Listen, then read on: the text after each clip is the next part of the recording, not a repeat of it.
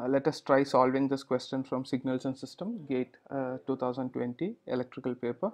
The causal realization of a system with transfer function HFS having poles at minus 2, 1, 2, minus 1 and zeros at 2, 1 and minus 2, minus 1 will be, the options are stable real all pass, unstable real high pass, unstable complex all pass, stable complex all pass. Now, the poles of the system are at minus 2, 1 and 2, minus 1. These are the poles. And the zeros are at 2, 1 and minus 2, minus 1. Now, if we try to plot the pole 0 plot of this system in the S-plane, the pole 0 plot will look like this. This will be the pole 0 plot. This is the real part of S, this is the imaginary part of S, this is S-plane. These are the two poles and these are the two zeros. Now, if you realize in the question he's mentioned the causal realization of a system. He's mentioned this is the keyword here, the causal realization of a system. For the system to be causal, always the condition on ROC is, this is the condition for an ROC. For a system to be causal, the ROC should be right of the rightmost pole. Here the rightmost pole is 2, minus 1. The right of the rightmost pole means sigma greater than 2 will be the corresponding ROC for the system. Now, if the ROC is sigma greater than 2, that means the ROC does not include the j omega axis, because sigma greater than 2 means this side is the ROC, this side is the ROC. That means ROC does not include this axis, that is the j omega axis. If ROC does not include the j omega axis, this system is unstable. So the first keyword for the system is this system is unstable. Now, if we move further, for this system, if you observe, the poles and zeros are not in conjugate pairs, specifically the complex poles and zeros. This is a complex pole if you observe, but they are not in conjugate pairs. This 2, minus 1 does not have its conjugate pair. Similarly, this 0 does not have a conjugate pair. Since the complex poles and zeros are not in conjugate pairs, this system is not real, because if this system was real, its poles and zeros would have been in conjugate pairs. That means this system is not real. That means the system has to be a complex system. Now, the next point of observation here is, if you observe, for every pole there is a symmetric 0 above the j omega axis. For every pole there is a symmetric 0 about the j omega axis, and vice versa. Vice versa means for every 0 there is also a symmetric pole above the j omega axis. This is a property of an all pass filter. Therefore, this system is also an all pass filter. So the combinational answer for this question would be, this is a system which is unstable because the ROC does not include the j omega axis, complex because the poles and zeros are not in conjugate pairs, and all pass filter because there is symmetry with respect to poles and zeros about the j omega axis. So this would mean the option C would be the correct answer to this question, stable, complex and all pass filter. Now, let us try solving a question 2 from your GATE paper. This is a question 2 from your GATE paper. This question says, which of the following is true for an LTI discrete time system that obeys the difference equation? This is a difference equation given. The system is necessarily causal. The system impulse response is non-zero at infinitely many instances. Third point is y of n is unaffected by the values of x of n minus k for k greater than 2. The fourth option is x of n is equal to 0 for n less than 0. The function y of n for n greater than 0 is solely determined by the function x of n. So let us try to rewrite this difference equation. This is the difference equation. Y of n minus a y of n minus 1 is equal to b0 x of n minus b1 x of n minus 1. I'll just try to write for just y of n. I'll try to take a y of n minus 1 to the other side. Once I take a y of n minus 1 to the other side, this is the equation. Y of n is equal to y of n minus 1 plus b0 x of n minus b1 x of n minus 1. Now if you observe here, Y of n is a present output, y of n minus 1 is a past output, x of n is a present input, x of n minus 1 is again the past input. So the observation point here is the present output, that is y of n, only depends upon the past output y of n minus 1, the present input x of n, and the past input x of n minus 1. This is a very clear-cut property of a causal system. That means since the present output depends only on the past output, present input, and the past inputs, this system should be necessarily causal. So this should be answer to this question should be option A. The system is necessarily causal. Let us try the next question from signals.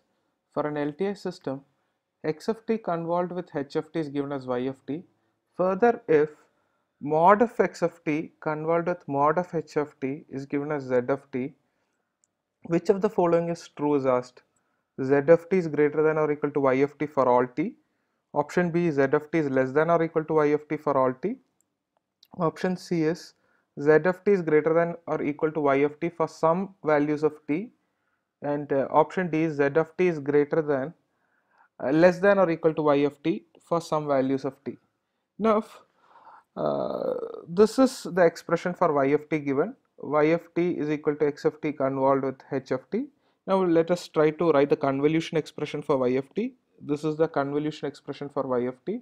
Y of t is equal to minus infinity to infinity x of tau mod x of tau h of t minus tau d tau.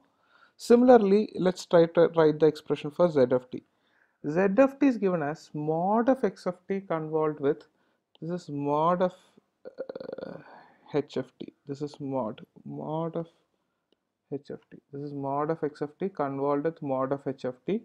Now if we try to write the generalized expression, it will look like this. Z of t is equal to minus infinity to plus infinity mod of x of tau mod of h of t minus tau d tau. This is the expression. Now, if you observe, integration is nothing but area under the curve. Integration is nothing but area under the curve. Now, what is the integrand here? Integrand here is a modulus value. Integrand here is a modulus value means here z of t is just finding out this value. This modulus value can only take positive values, and integration is nothing but finding out area. That means z of t is nothing but finding out the positive area. Only positive area is possible for z of t. That would mean, this is the result, z of t will give us only positive area. But what about y of t? Y of t does not, this x of tau into h of t minus tau can either take positive or negative values. That means y of tau, y of t can be a combination of both positive and negative. That is, y of t could be both positive and negative area. That means if you're finding out positive area means that will give us a fixed value, but y of t which can take both positive and negative means it will always be, z of t will always be greater than or equal to y of t for all t, because when there's a combination of both positive and negative area, it can mutually reduce the total value. The positive area and the negative area will get subtracted, it can reduce the total value. So that means y of t value will always be, or other way around means z of t value will always be greater than or equal to y of t for all t. That should be the answer. That means it is option A is the correct answer. Now let us solve the next question from signals. Which of the following is true for a two-sided Laplace transform? Option A is no poles exist for any bounded signal that is non-zero inside a finite interval. It exists for every signal that may or may not have a Fourier transform. If the signals can be expressed as weighted sum of shifted one-sided exponentials, then the Laplace transform has no poles. Finite poles equals finite zeros. So for this question, if you observe option A, it mentions about a finite duration bounded signal. There's a good result for a finite duration bounded signal. It's a standard results let us try solving the next question from signals. X of n is equal to half to the power of n into u of n is given, where u of n is equal to 0 for n less than 0 and u of n is equal to 1 for n greater than or equal to 0. Z transform of x of n minus k is given as z to the power of minus k divided by 1 minus half z inverse. Then the ROC of this particular x of n minus k signal is asked: mod z less than 2, mod z greater than half, mod z less than half, mod z greater than 2. These are the options. Now let us try to write the signal x of n. X of n signal is half to the power of n into u of n, and this being a right-sided signal because u of n is being multiplied, this is a right-sided signal. And since this is a right-sided signal, the ROC of a right-sided signal is right of the pole. That is, this being a right-sided signal, the right of the pole means mod z greater than half is the ROC for this signal. Now, ROC of this signal is not what is asked, but ROC of x of n minus k is asked. So, ROC of the signal x of n minus k is asked, but we know standard result in terms of Laplace transform that even if a signal is shifted, that is x of n is shifted to x of n minus k, the ROC does not change. That means even for the signal x of n minus k, ROC does not change on shifting. Therefore, even for the signal x of n minus k, the ROC would be mod z greater than half. That will be the answer. That is option B will be the correct answer. Mentions that for a finite duration bounded signal, the ROC is always the entire S-plane. And as long as ROC is the entire S-plane, there is no poles for this particular signal. That would mean for a finite duration bounded signal for which ROC is the entire S-plane, since ROC is the entire S-plane, the signal will not have any poles. Therefore, no poles for the signals exist. That means the answer to this question will be option A. Now let us try solving the last question from signals and systems. Which of the following is true if m and n are non-zero integers? Remember, m and n are mentioned as integers, and p and q are non-zero real numbers. P and q are real numbers where m is not equal to n and p is not equal to q. He's given us 4 options, out of which is true you'll have to choose. So remember, m and n here are integers. So let's try to expand the first option. The first option would mean 1 by pi sine of m theta into sine of n theta d theta, which again is where m and n are integers. Sine A sine B will be half of cos of A minus B minus cos of A plus B. So this is half of half means 1 by 2 has come out, cos of A minus B m minus n theta d theta minus half of 0 to pi itself cos of A plus B, that is cos of m plus theta d theta. Remember here m and n are integers, where therefore m minus n is also an integer, m plus n is also an integer. Now what is integration? Integration is graphically nothing but area under the curve. So this is nothing but area under the cos curve in the interval 0 to pi. This is also an area under the cos curve in the interval 0 to pi. For any cos curve within the interval, because cos curve within the interval 0 to pi, if you observe, the positive area will always be equal to the negative area. For a cos curve in the interval 0 to pi, positive area will always be equal to the negative area. So for that matter, this integration will result in equal positive and negative area.